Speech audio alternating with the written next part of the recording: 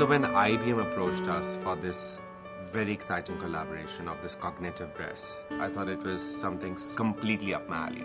This was a beautiful challenge because it was all these tech people coming from IBM to our factories, and our seamstresses and masters and designers interacting with them and understanding how and when and how delicately have the lights to be put in the garments, and how would it drape, how would it function, the battery life, the cognitive side of it. Sometimes these moments happen in culture, in fashion, in art, and I think this is one of those moments. So it is not just a dress, it's not just a gown, it's actually a sari gown. It is something which is very ethereal, beautiful, it's white, it is future primitive.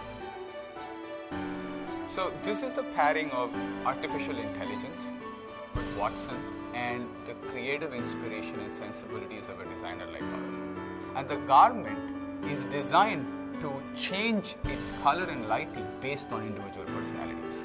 That is magic.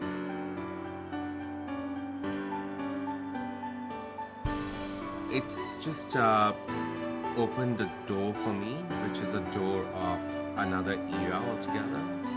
Empowering cognitive dress that Archie is going to wear as the host of Women of the Year Awards at the 10 Years of Vogue. It doesn't get better.